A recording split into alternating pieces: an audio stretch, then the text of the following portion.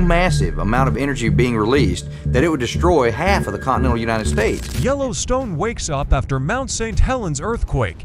Land rises at an alarming rate.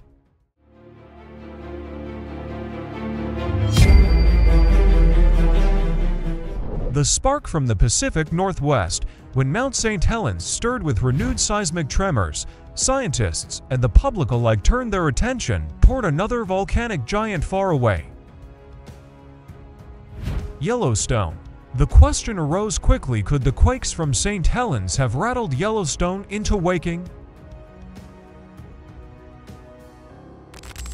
And with reports of ground uplift inside the Yellowstone caldera, speculation took off across headlines and social media. But beneath the drama lies a deeper story, one of geology, science, and the careful monitoring of one of the most powerful volcanic systems on Earth. A sleeping giant that still breathes. Yellowstone is no ordinary volcano.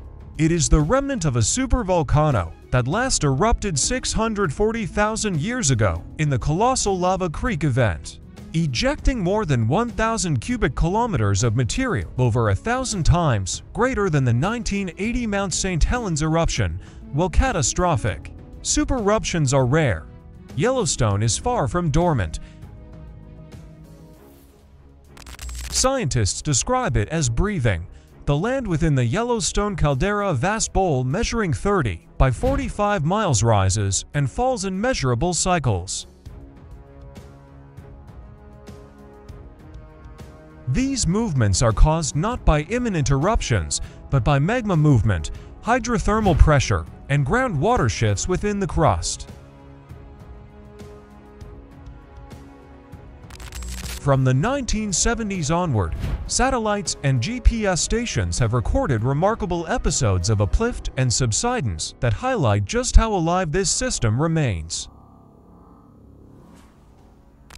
Between 1976 and 1984, the caldera floor near Le Hardy's Rapids rose approximately 18 centimeters, 7 inches.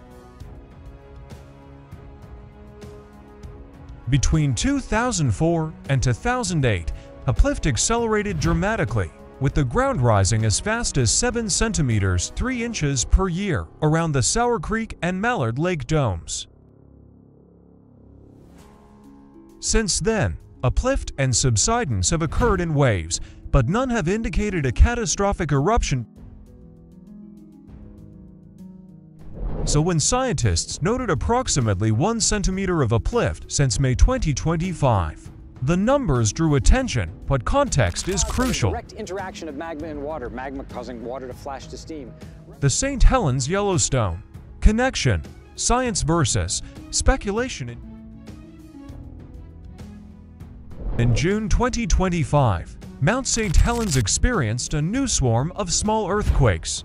Almost immediately, rumors swirled. Could those tremors be linked to Yellowstone?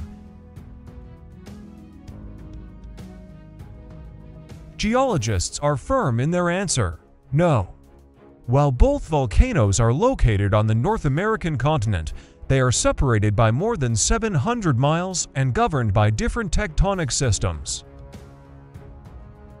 Mount St. Helens is part of the Cascade Volcanic Arc, driven by subduction of the Juan de Fuca Plate. Yellowstone, on the other hand, is fueled by a mantle plume, a deep thermal anomaly unrelated to SUBDUCTION. Mike Poland, scientist in charge at the Yellowstone Volcano Observatory, YVO, explains, worrying that St. Helens could trigger Yellowstone is like worrying that a crack in your front windshield will spread to the back window. They're completely separate. This distinction is vital. While seismic waves from distant quakes can indeed travel across continents, their energy dissipates quickly and is nowhere near powerful enough to destabilize a massive magma system like Yellowstone's. What the data really shows: Yellowstone Volcano Observatory, a partnership between the USGS, University of Utah, and the National Park Service, tracks the supervolcano constantly with more than seismic stations, GPS arrays, satellite imaging, and thermal sensors. Their July 2025 report paints a calmer picture than the headlines suggest. Earthquakes. 52 minor quakes were recorded in July, the largest at magnitude 2.8. These are well within Yellowstone's normal monthly range of 50 to 100 small quakes. Ground deformation. Roughly 1 centimeter of uplift has been detected since late May, likely tied to seasonal changes from snowmelt and groundwater recharge, not magma movement. Alert status. Yellowstone remains at normal, the lowest alert level, with no signs of impending eruption.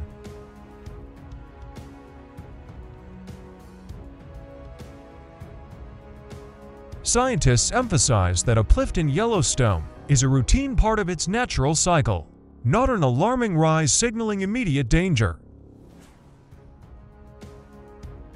The real hazards of Yellowstone.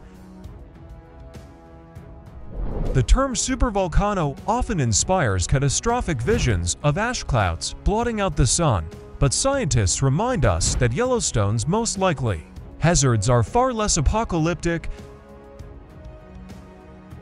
Hydrothermal explosions, sudden steam-driven blasts from pressurized underground water, are far more probable than a magma-driven eruption. These can hurl rocks and create craters hundreds of meters wide.